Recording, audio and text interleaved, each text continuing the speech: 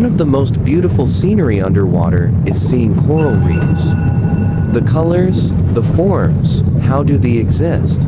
Coral reefs begin to form when free-swimming coral larvae attach to submerged rocks or other hard surfaces along the edges of islands or continents.